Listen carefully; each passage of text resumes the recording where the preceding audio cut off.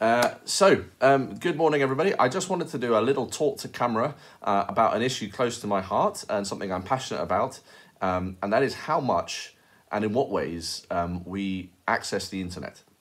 I'll explain all, hopefully in no more than about 3 or 5 minutes, so it's just a short sermon. I think, so first of all, it's worth saying that we are all online a lot now, even more than we were before. And that's a good thing, isn't it? Because we're all stuck in our homes. But if we go online, we can keep working, we can keep connecting with our friends, we can access things that we need to do, like church services maybe, or that are good for us, like the church services, but also the guy who does the PE lessons or whatever. It allows us to stay connected. Sometimes the stuff that comes through the internet to us is funny, cheers us up. Sometimes it's about connecting with friends and family, pictures, it's really good. Sometimes it's really informative, it tells us the things we need to know. Sometimes it is fake news, so we have to be careful. But on the whole, what I'm saying is it's great that we're connecting online in all these different ways, and obviously we need to do that.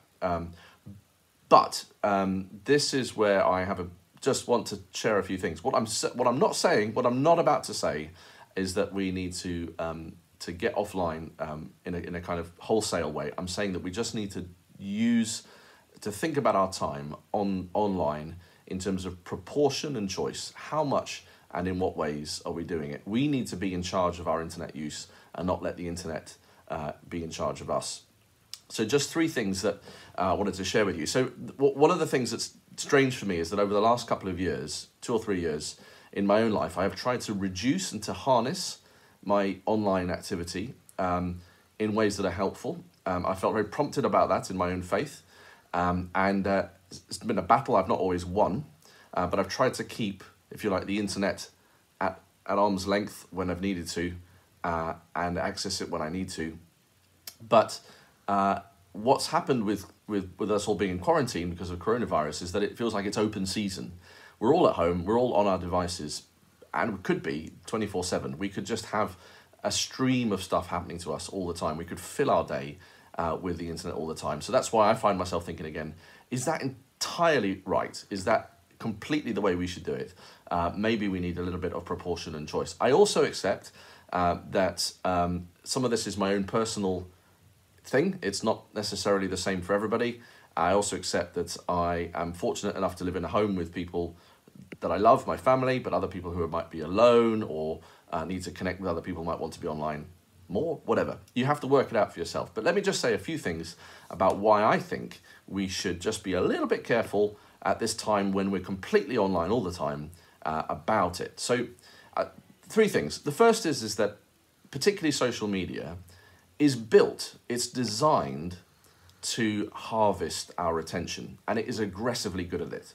So it just keeps the info coming. They want our eyes and our minds glued into their particular platforms. So the YouTube videos that keep rolling, it's the Instagram feed that keeps rolling, and it's all the different things that we do that just kind of notifications keep coming, divert our attention. Let's have a look at it. So it doesn't ever stop, and that harvesting of our attention, I think, is not good. It stops us from being productive in other parts of our life, and it means that it is kind of in control of us, and we're not necessarily in control of us. So the part of being on the internet, perhaps to do with social media, in which it is a kind of an assault on our attention. The way they often push adverts or they push articles or things that they want us to do in order to keep us on, that's not great. So Instagram, I loved Instagram, but it's just become very advert heavy, and there's no way to buy out of the adverts on Instagram. And with the introduction of stories on Instagram, it's just the quality of the content is diminished, in my opinion, my own view personally. Facebook, I think, is often messy. It's just, there's so much going on there.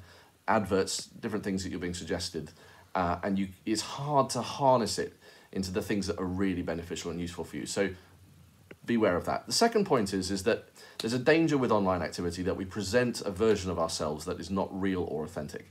We're always playing to the public. We're playing to a wider audience.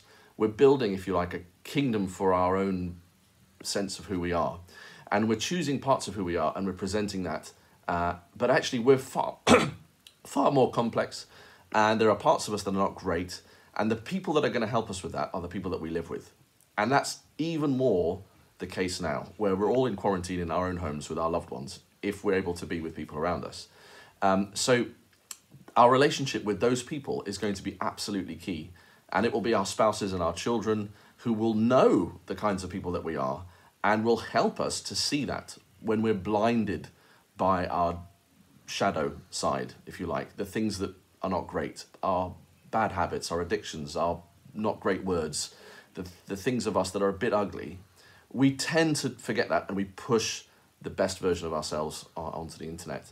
And that's not always great. I think that we need to work on the relationships of the people that were around us. And that's something that in my own life, I love putting things out there. I like making content. Ironically, this video is going to be put on the internet for people to watch. So, you know, I'm totally complicit here. I'm a content producer. But what I found in the past is that I've often wanted to build a platform for Dave. I'm going to do this and this thing. People will think I'm great. That it'll get a certain number of likes. People might share it. And what I've felt God say to me is that you're really called ultimately to love the people that you're with, and actually that you have to live in community with. And that begins with wife and kids and family. It also is church. So that's why I think church is so important and valuable. One of the reasons is that we start to do that business of really getting to know each other and loving each other, despite our foibles and our differences. And I think the internet gives you a shortcut to a public platform without that hard heart work. I could say a lot more about it, but that's the second idea. The third idea is that Jesus doesn't totally, completely spend his time in public spaces. He was very popular with the crowds. I don't know if he would have used social media if he was around today. He might have used it a certain amount, but he also had a habit of dismissing the crowds, sending them away and going away by himself or with just the one or two closest friends to pray and be with God. So things like isolation sounds very negative, but being solitary in order to be with yourself, to learn how to be comfortable with yourself when you're alone, is massive. And I think that's so much of what Jesus does. It's where he cultivates a prayer life with God, his Father. And he says, I am completely happy and content with who I am when I'm alone. And that noise in my heart and that anxiety in my heart, it can be stilled and the peace of God can come to me. And he pulls himself away from the crowds and he recognizes a danger there and he goes to solitary places and he spends time with God in prayer. And that feels scary. It feels tiring. It doesn't feel like something that maybe many of us have a lot of experience of. And I'm talking about myself here as someone who's a kind of cradle Christian, that it's been hard to extract myself from the internet and from social media in order to be alone with God and to look at the interior world of our heart. What is really happening in here? Spend some time walking around on the inside and ministering to God, that you might find contentment and peace, which will allow you to be the better person to the people around you that you know and love. If it was good enough for Jesus, who was frankly the Son of God, it should be good enough for us. It should be a normal part of our daily life. So how you do that now is tricky. We're fortunate to have a garden. When the weather gets really good, I expect I'll try to go there for quiet. Just a few ideas. Don't take your phones and your tablets with you to bed. Keep your time at the start and end of the day free of that noise at least, and try to find your quiet just as you begin the day. Lord, help me today. I commit my day to you. Or at the end of the day, give you thanks, God, for today. I keep a little journal where I just write 2 or 3 things I'm thankful for each day and one thing that I want to request of God. And I just give myself 2 quiet minutes at the end of each day to do that. It doesn't have to be too much. It doesn't have to be hours and hours in solitude. But it's stilling ourselves and finding that time before God to have him minister to us, bring us his peace. And we can't do that if our devices are on. Just a few other ways that I've tried to harness or contain the internet so I don't have any social media on my phone. I just find that it's too addictive for me. I have WhatsApp because that's the primary way that a lot of us stay in touch, and it's a bit like messaging. But I also switch off all notifications so that I'm not constantly looking at my phone and seeing what's coming through. I choose to go to my phone and check what's on it, not have it come and check on me, if you like. Now, I am not perfect on this. You can ask my own family. I'm on my phone still far too much. But I keep the social media on the laptop and on the tablet so that I have to go to it and have intentional time with it.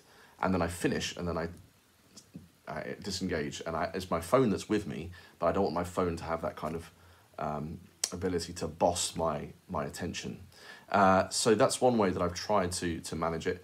In isolation, and given this new arrangement, I don't quite know how I'll do it, but it might be that I'm online much more in the mornings, try to do emails, try to do the daily prayer, be in touch with people, and then I'm just going to clock off at midday, perhaps for the rest of the afternoon, and do other things, develop a skill, learn how to cook.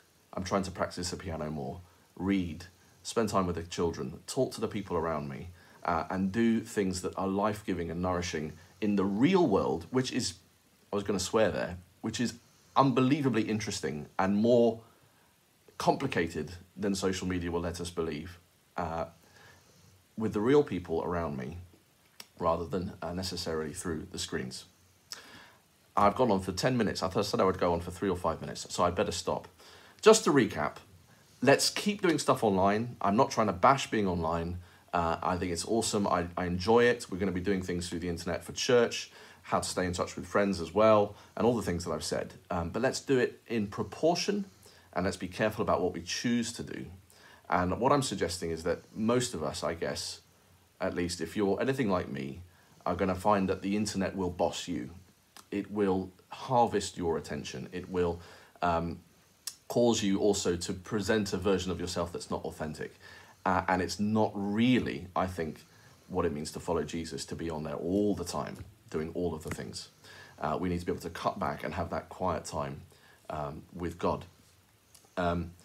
So that's my little thoughts, I guess, my little message for everybody. Please don't feel chastised or finger wagged. It's something you can pray about, you can give to God in prayer. But I hope it will result in renewal for you, which it has for me. When I've been able to keep my internet usage under control, I'm a much happier person, and I'm much more available for the people around me. And so let's enjoy everything that it has to offer, but in moderation, in proportion, and with choice, and keep it on a leash. Don't let it keep us on a leash. And may that be a fruitful and a happy way for us to be in our isolation for the next few weeks or months. Do be in touch if this has touched a nerve. Very happy to pray for you or to talk about it more. You may completely disagree.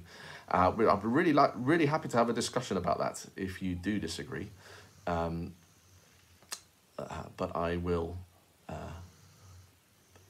You know what? I had one final thing I wanted to say, and so I'll say it. This business of social media harvesting our attention. Somebody once said, I'm afraid I can't remember who, that prayer, pure prayer, is focus and attention. So actually, when we're totally kind of locked into our screens, it's as if we're praying to it. When we switch off our screens, and it's hard because our minds run all over the place and our hearts are busy, and we still ourselves before God and begin to place our attention on Him. Bible verses can help with that. Just a Bible verse to help you to lock in on God. That attention to God is where real prayer happens. God bless.